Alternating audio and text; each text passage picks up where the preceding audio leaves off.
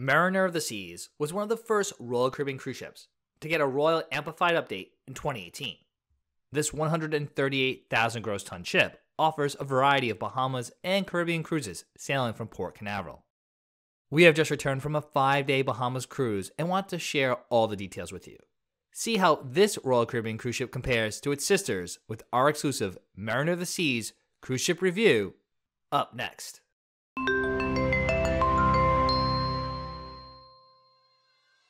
Welcome aboard, cruisers. I'm DB from Eat, Sleep, Cruise, where we help you see the world one port at a time. Now, as avid Royal Caribbean fans, we've sailed on over 15 different Royal Caribbean cruise ships across the fleet. So we know what it's like to take a Royal Caribbean cruise. Did Mariner of the Seas live up to our expectations? Well, you'll find out in this review. Of course, if you have any questions at all, please leave them in the comment section below and we'll be happy to answer them. So let's get started at one of the most popular areas of any cruise ship, the pool deck. Mariner of the Seas does not have the newer Caribbean-inspired pool deck found on other amplified ships in the Royal Caribbean fleet, like Oasis of the Seas or Navigator of the Seas. However, there are still 2 pools and 4 whirlpools darting the midship main pool area on deck 11. With our crew sailing at close to full capacity, the prime pool deck lounge chairs were mostly secured by breakfast time, though we were able to find loungers on the deck 12 sun deck with ease on both sea days. Mariner of the Seas also has the adults-only solarium on deck 11 forward. Unlike some other solariums in the fleet, this pool area is open to the elements, with some seating off the sides mostly covered from the deck above. Here too, there are 2 large whirlpools.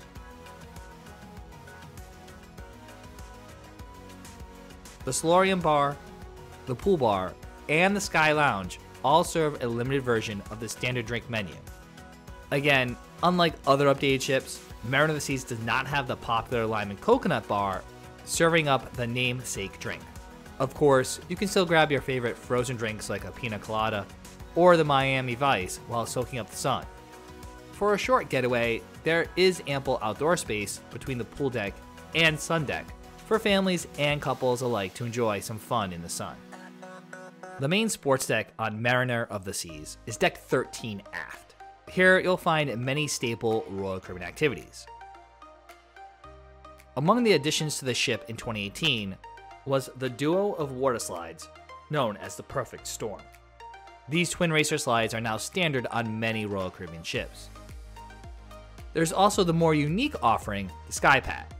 This bungee trampoline experience is a fun family activity that even incorporates virtual reality elements. Other sports deck amenities can be found on Mariner of the Seas, including the rock climbing wall and the sports court, which hosted free play and competitions throughout the cruise with various activities like basketball, soccer, and pickleball. There is also the kid-friendly Sky Climber, a jungle gym of sorts.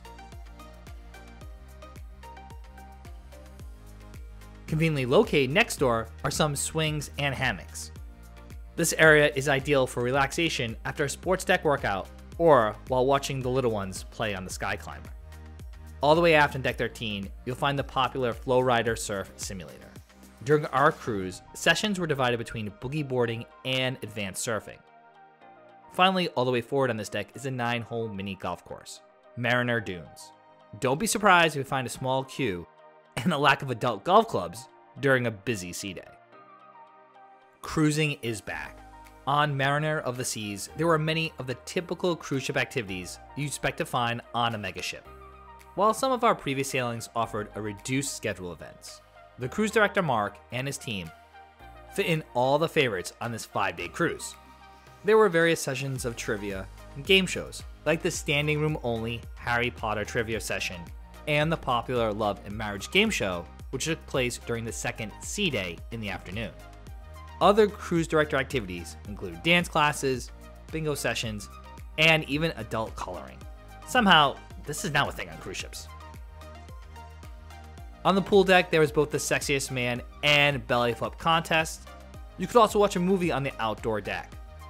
During one sea day, Studio B was open for free skate, And on the last day of our cruise, this venue housed the Battle for Planet Z laser tag game. Both of these are complimentary activities and are first come, first serve. In our cruise, they were very popular. So if you want to do either activity, make sure to get there early. Even the Observatorium escape room had several sessions throughout the trip, though this is an upcharge experience. So whether you like to pack your day full of activities or just relax, there were plenty of options to do as much or as little as you wanted on Mariner of the Seas. It wouldn't be a Mariner of the Seas cruise ship review if we didn't talk about the dining. For this cruise, the main dining room on decks 3, 4, and 5 were open every day for breakfast and dinner. The main dining room was also open for lunch on the 2 sea days. Honestly, given our schedule, we only dined at the main dining room for dinner on 4 of the 5 nights. We had my time dining for our party of 4 adults. And pre-cruise made reservations for 7 p.m. each night. Luckily, once on board, we were able to get the same wait staff each evening. Our team of Geronimo and Cerrone were fantastic. Overall, the food too met our expectations for a Royal Caribbean cruise ship. Meals were served at the appropriate temperature and were well plated, with adequate spacing between the courses. During this trip, some of the standouts include the coconut shrimp and crab cake appetizers, as well as the prime rib, lamb shank, and turkey dinner for entrees. Though we are never huge fans of cruise ship desserts, I did like the royal cheesecake. This June 2022 sailing on Mariner of the Seas felt like one of the busiest cruises we've been on since the restart about a year ago. Still, we found the service on the ship timely and friendly. There were ample bar servers roaming the pool deck, as well as staffing the indoor bars. We never waited long for a drink at the popular Schooner Bar or the Barnacle and Barrel Pub. During breakfast and lunch, the Windjammer was packed. Yet, the crew were quick to clean and clear tables, even at peak times. As we just mentioned, in the main dining room, our wait staff team of Geronimo and Cerrone were excellent. They kept our dinners well paced, getting us in and out around 75 to 90 minutes each evening. However, the bar service was slow in the main dining room. Most nights we were only able to get 1 round of drinks, and even that took a while. We missed the days when Royal Caribbean had more dedicated bar servers to support the main dining room staff. For one dinner, we ate the specialty restaurant Chops Grill, and the service was very slow. The venue seemed to be understaffed as our waiter was a one-man show. From getting our drinks to serving food and clearing plates, he did everything. So it was certainly not his fault that this dining experience took close to 3 hours. Finally, our stateroom attendant Junior was courteous and made up our room twice a day, complete with some cute towel animals to greet us in the evenings. He met all our requests and made sure to say hi when we saw him in the hallways, even if he was not much of a conversationalist. Speaking of specialty dining, in addition to all complimentary dining options, including the cruise fare, Mariner of the Seas features several upcharge restaurants as well. During Embarkation Day, we had lunch at the a la carte pub, Playmakers Sports Bar and Arcade, located on Deck 5 in the Royal Promenade. Both Heidi and I really like this concept and the food offerings. With selections at Playmakers Sports Bar and Arcade starting at just $4, it is reasonably priced. Not to mention, the drinks are included in the Royal Caribbean Deluxe beverage package. As previously mentioned, on night 2, we dined at the cruise line's signature steakhouse, Chops Grill. While the meal did take over 2.5 hours, we thought the food was fantastic. I enjoyed the colossal shrimp cocktail, the filet mignon, and the cheesecake, as well as the Gruyere cheese tater tots. At $59 per person, it is a bit pricey though. Other specialty restaurants on Mariner of the Seas include Jamie's Italian across from Chops Grill on Deck 11. While this restaurant concept is a bit older for the brand, this restaurant features several classic Italian dishes. There's also Izumi Hibachi and Sushi on Deck 4. There are not many hibachi tables and even fewer sushi spots, so if you want to dine here, we suggest pre-booking before your trip. Unlike some of the other updated ships, Mariner of the Seas does lack when it comes to casual dining options. The Cafe Promenade is home to a small selection of items for breakfast, lunch, and dinner. These options normally include small sandwiches, pastries, and cookies, as well as other snacks. As there is no dedicated Sorrentos on this ship, it also serves pizza most of the day. On the pool deck, there is the Boardwalk Doghouse. First introduced on the Oasis class, this standard serves selections of international sausages and dogs. While I'm a fan of these offerings, I know not everyone enjoys a Coney Island classic or a bratwurst while lounging poolside. The other main casual dining option is the Windjammer Buffet. Open for breakfast, lunch, and dinner, this buffet offers a wide selection of items with variable food quality. We dine at the Windjammer twice for breakfast and twice for lunch. While I'm not a big fan of breakfast, the food here was more consistent and predictable. Plus, it's really hard to mess up basics like scrambled eggs, waffles, and breakfast meats. On the other hand, lunch was often underwhelming. The menu options changed daily, and while we did like some of the Mexican offerings on day 2, the other options were not what we considered lunch items. While we did not dine at the Windjammer for dinner, the venue did offer a variety of themed evenings. Some of these included American classics, Italian, and Caribbean flavors. If you're a subscriber to this channel, or a follower of our blog or social media, you know we often rave about the entertainment on Royal Caribbean cruise ships. Sadly, Mariner of the Seas did not live up to the cruise line's reputation. In fact, the shows on the ship felt dated and even at times cheesy. In the main theater, there were 4 shows. These included Center Stage, which was a collection of song and dance numbers by the production cast, with a 20-minute juggling comedian added for good measure.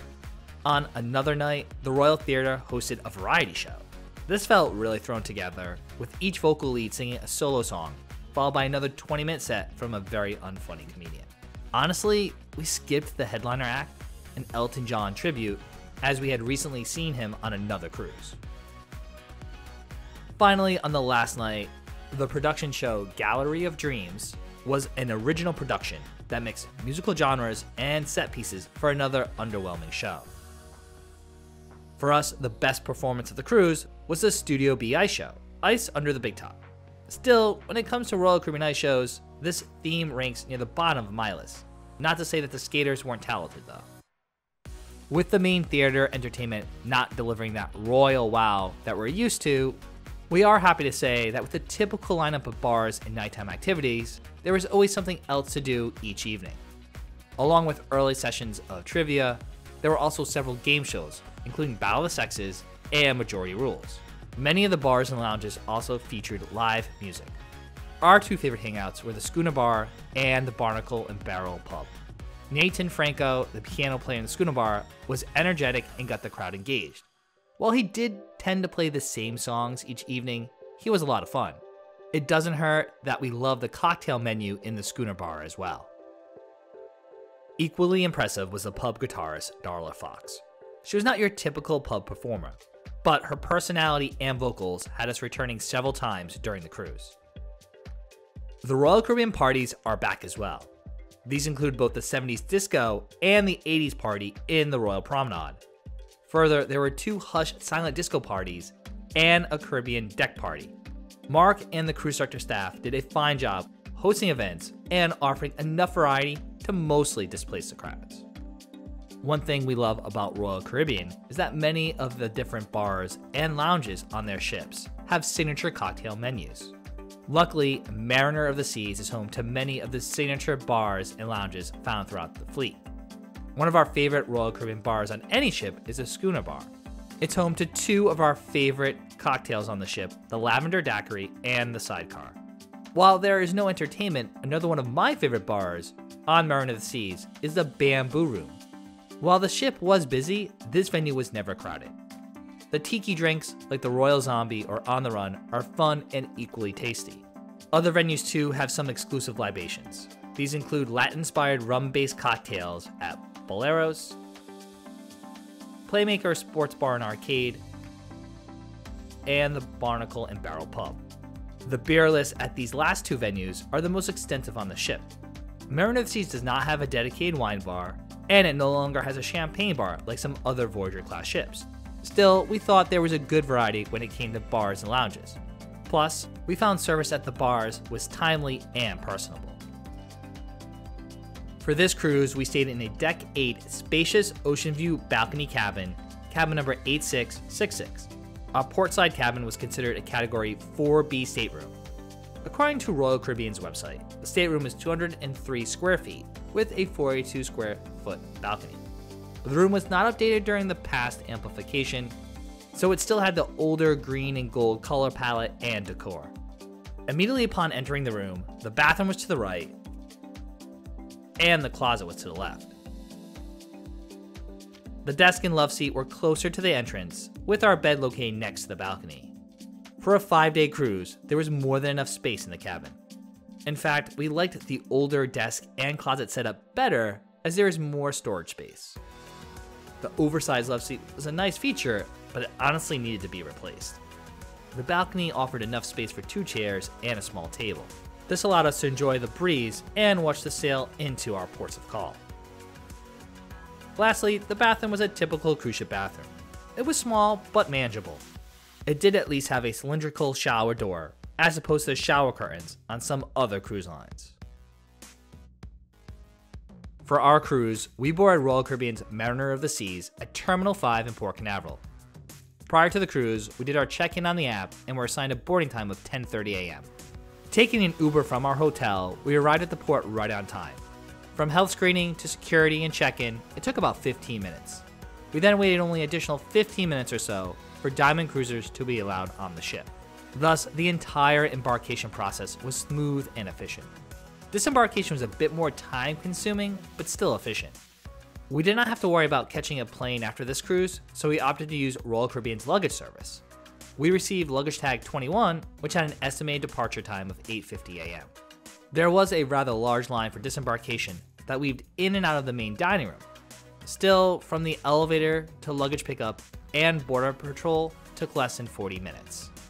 While Mariner of the Seas might not be one of the newest ships in the Royal Caribbean fleet, it certainly offers plenty of amenities for all age groups to enjoy. With competitive pricing and attractive itineraries, the cruise ship is the perfect option for cruisers looking for a quick getaway. Likewise, it's a great introductory cruise, as it offers a variety of dining and activities without being overwhelming. So whether you're loyal to Royal or new to cruise, Mariner of the Seas offers a great Caribbean cruise option, conveniently located near the popular Port Canaveral cruise port. And there you have it. That's our exclusive Mariner of the Seas cruise ship review. Of course, we'd love to hear from you. Have you sailed on Mariner of the Seas or another Royal Caribbean cruise ship?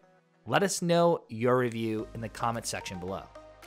I'm DB from Eat, Sleep, Cruise, and if you enjoyed this video, we have tons of other cruise reviews, cruise ship tours, and cruise tip videos right here on YouTube. If you're not sure where to start, why not check out our latest cruise ship tour for Royal Caribbean's newest ship, Wonder of the Seas. We go deck by deck, exploring all of the restaurants, public venues, entertainment venues, bars and lounges, and more, as we cover every square inch of the largest cruise ship in the world, Royal Caribbean's Wonder of the Seas.